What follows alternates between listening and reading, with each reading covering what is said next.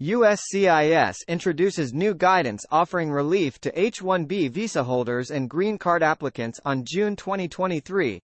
We upload daily U.S. immigration update videos on this channel. Make sure to subscribe to this channel and like the video. Let's get into the video.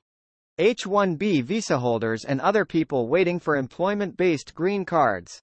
It will be eligible to get more detailed information through a new guidance of the USCIS.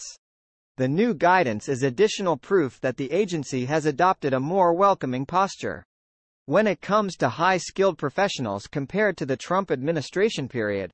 This month, USCIS issued a policy that the agency has added guidance to the agency on the eligibility criteria for initial and renewal requests for Employment Authorization Documents in compelling circumstances, who are subject to adverse circumstances due to termination from employment and loss of non-immigrant status, may be qualified for Employment Authorization Documents, EAD, in case they are subject to compelling circumstances beyond the usual hardship associated with job loss.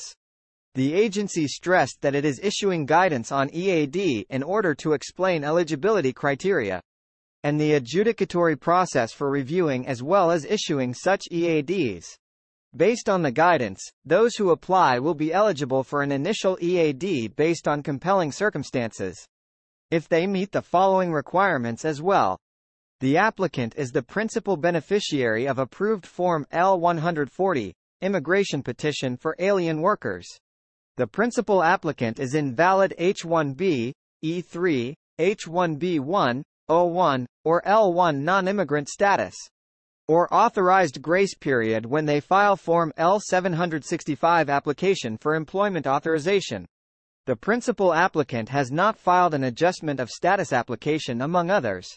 The term compelling circumstances are not defined in the regulation, and offers have case-by-case discretion based on applicant's proof. Next guidelines coming soon. Stay connected. Thanks for watching.